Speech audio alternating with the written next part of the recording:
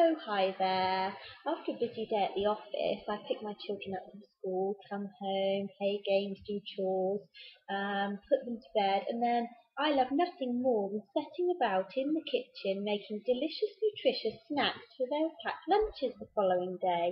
You know, things like homemade falafel, savoury pinwheels, fruit compotes, everything delicious and nutritious that will keep them going from breakfast till tea.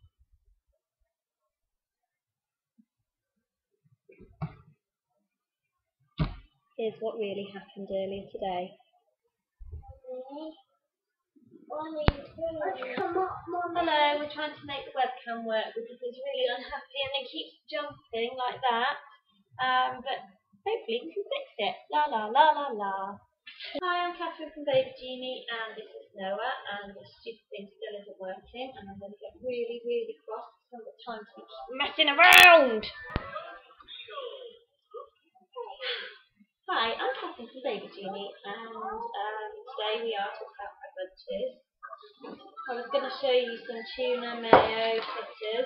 I was lost interest in this, now learning about poo on the iPad. I really do need a bit of tea. It's 5 and I've got to start some tea. It's still not working.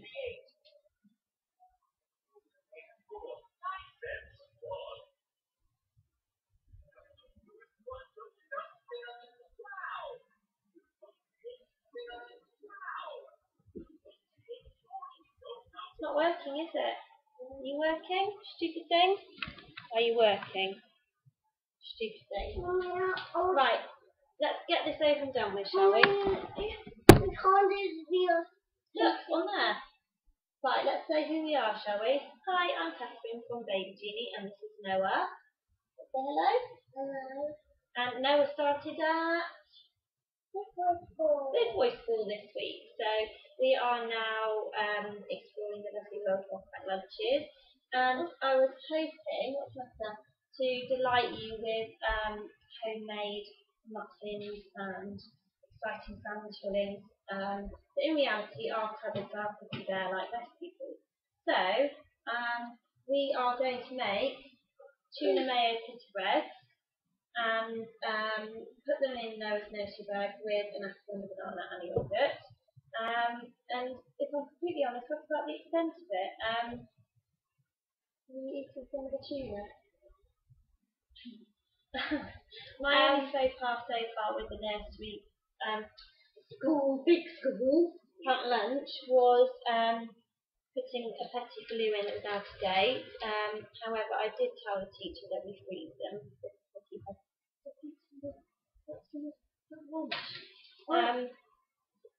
Don't make your packed lunches with your children around because they want to eat everything before you've made it.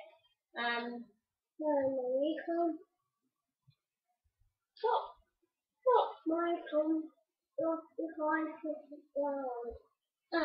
I've made him a sandwich to keep him entertained while we're doing this.